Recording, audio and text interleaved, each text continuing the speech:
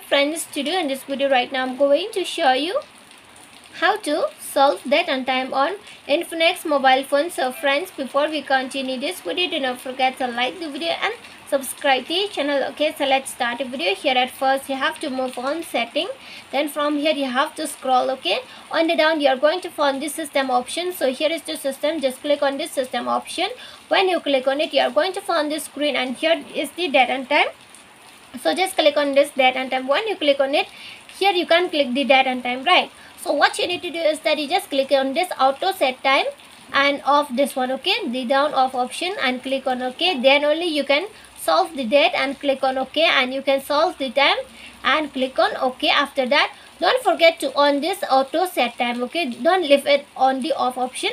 You have to use this use network provided time. Just click on the first option and click on okay, because this is the time will be provided by network. Okay, so click on okay, and here you cannot click, right? So don't forget it more.